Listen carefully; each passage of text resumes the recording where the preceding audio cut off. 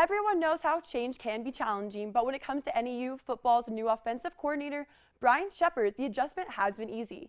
We caught up with Coach Jerome Souers and quarterback Cookus to discuss this new transition and how well Sheppard fits in with the squad. Coach Sheps, he's a little bit different than Coach Plow. He's a lot more high energy and stuff like that. Brings a little bit different atmosphere to practice stuff. But we have a great relationship. He's a really good guy, really nice guy, and it's nice that he gets on me a lot and stuff like that. I think it's working out great. I mean, both of them are working hard at it, and so is Hunter Correll, our backup quarterback, has shown tremendous growth. So. No, we're forcing the quarterbacks to learn more things, new things, and expanding their abilities on the field, and I think that'll only increase the impact on our offense from the quarterback position.